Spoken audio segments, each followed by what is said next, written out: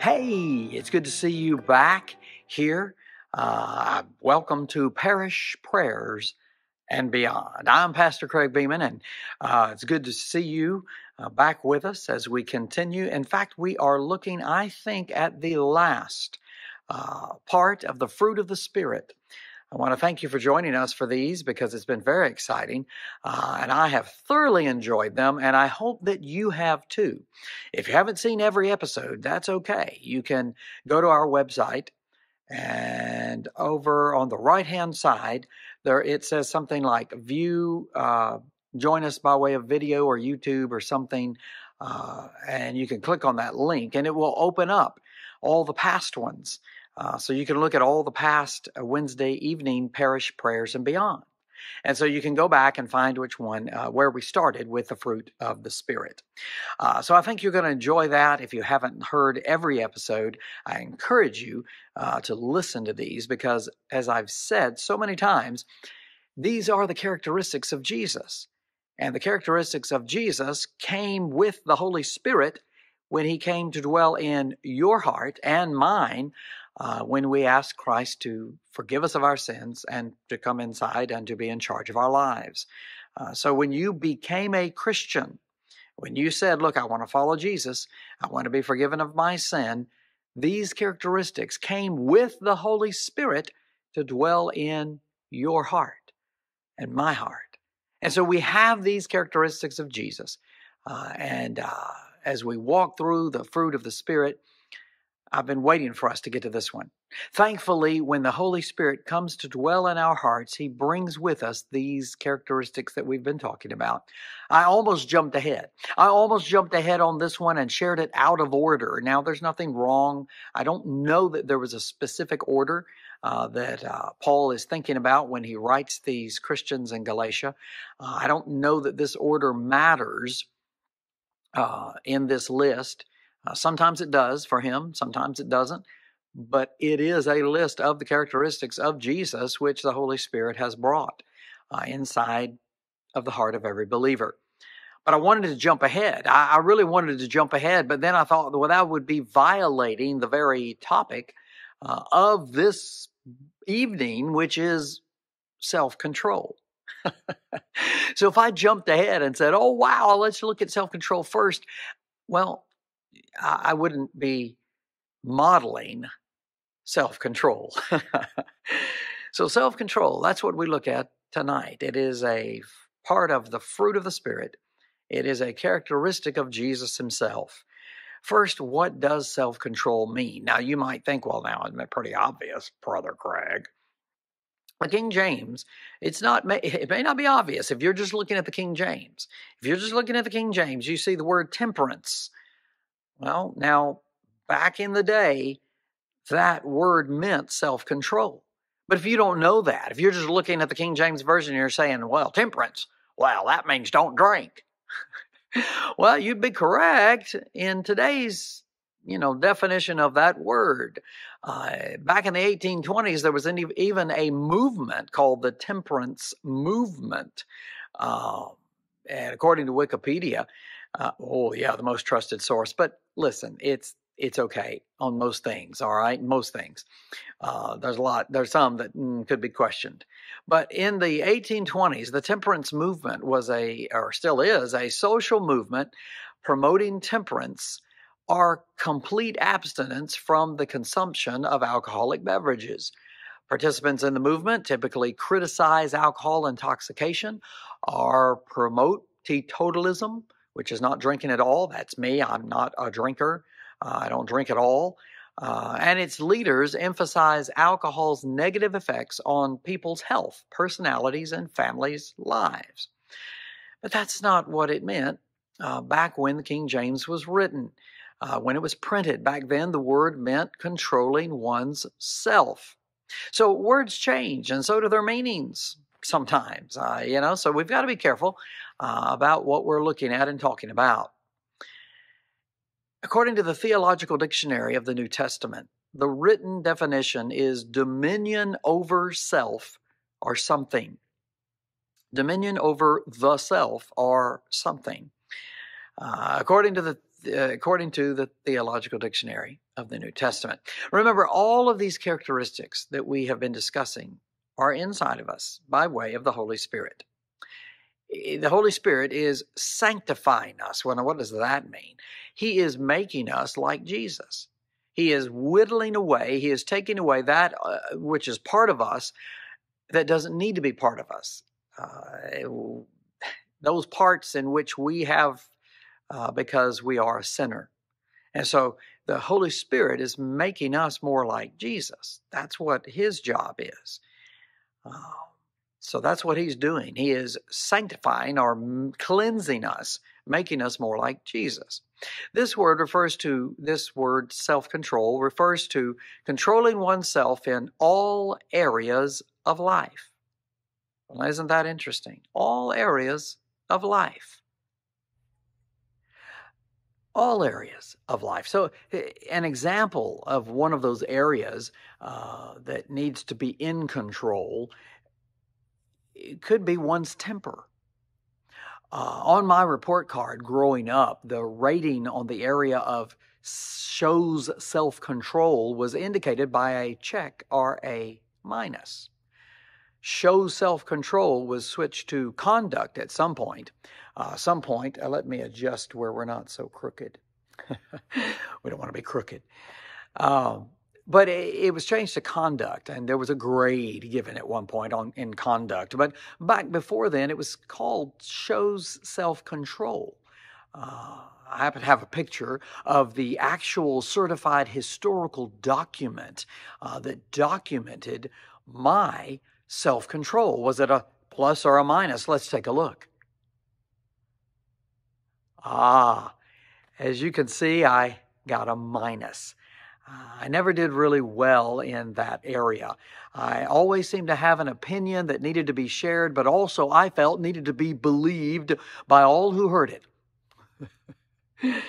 Truly, the reason I received a minus in conduct was that I earned it. I had a temper problem. I could not seem to hold on to my temper. Thankfully, later, as the Holy Spirit guided me, I actually listened to him, I did much better.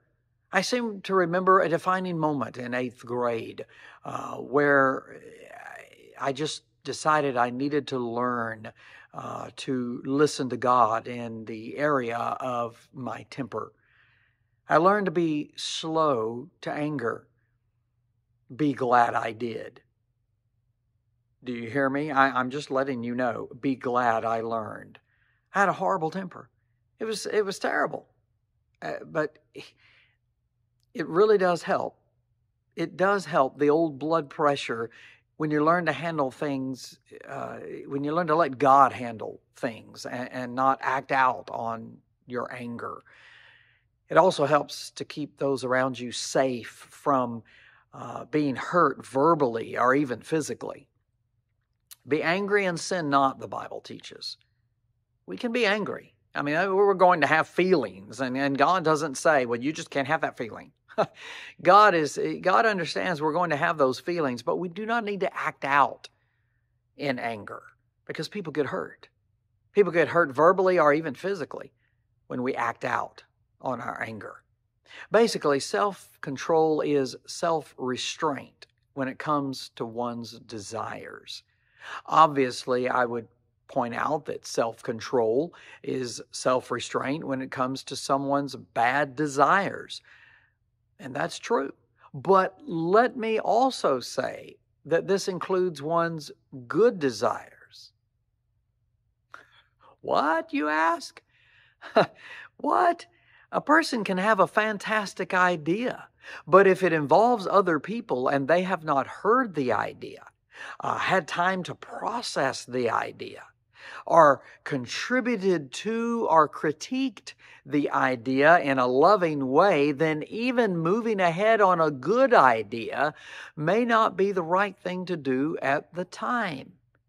So self-control of even a good idea is sometimes the best way to go. Does that make sense? We must remember to learn to listen to the Holy Spirit when it comes to controlling ourselves, which includes our actions and our words. But it also includes maybe even a good idea we may have. I've been a part of people or a group where they've thought, well, that's a good idea, and they move ahead, and they don't stop to think and to consider and critique the idea and decide, well, okay, wait a minute. How can this be interpreted by others? How could this be seen by others? How will others respond? Some people, oh my goodness, I know some people that say, well, God made me this way, and this is the way I am. Well, let's think about that statement or that sentiment. Would God expect you to stay un-Christ-like? Or do you think He wants you to be like Christ? God's in the changing business. God's in the rearranging business. God's in the business of making you more like Jesus, so that means you're not going to stay the way you are. You're not going to stay the way you came into this world, because God is working on you. He's still working on you and working on me. So we must allow Him to do His work. The molding of us into the likeness of Christ is what He is doing when the Holy Spirit comes and dwells inside of your heart. It's what His work is. That's what He's doing. When He comes and takes up permanent residence inside of you, He's making you more like Jesus. That's what He's working on. Billy Graham once said, being a Christian is more than just an instantaneous conversion. It is a daily process whereby you grow to be more and more like Christ. Eugenia Price, author Eugenia Price once said, if Christ lives in us, controlling our personalities, we will leave glorious marks on the lives we touch, not because of our lovely characters, but because of His. I like that. Would you like to hear it again? Let me say that again.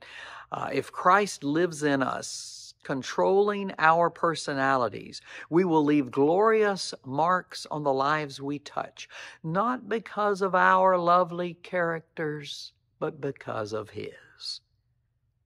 That's what God is doing. God is touching others' lives through us, through you, through me, through His children. Through the power of the Holy Spirit, you can control yourself, your words, your actions. The question is, will you allow God to work through you to do it?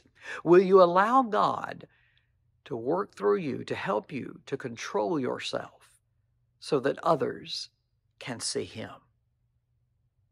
That's the question I'll leave you with tonight.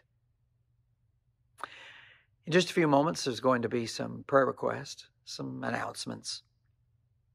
But let me pray for you in the area of self-control. Dear Heavenly Father, I come to you, God, knowing that, yes, I still have issues with self-control. I have learned to give those to you. I have learned to control myself in many cases. But sometimes, Father, even I slip up. Even I decide to let it out. And God, I don't want to hurt people. Help me to continue to be more like your Son, Jesus, in the area of self-control. Father, help my friend to do the same. Lord, you have empowered us, enabled us to control ourselves, to control our own words, our own actions. And so, God, help us. Help us to allow you to live through your Holy Spirit, to live through us, and to help us to control our mouths and our actions toward others. Father, we want to show others your Son, Jesus. And we know that if we do not control our mouths, do not control our actions, we paint a different picture of who Jesus is. So God, help us. Help us to control ourselves as the days go by and as we interact with others. Thank you, God. In Jesus' name I pray. Amen. Thank you again for joining us for Parish Prayers and Beyond. Stay tuned, and remember, we'll be right here next week. Same time, same place. Thank you for joining us today.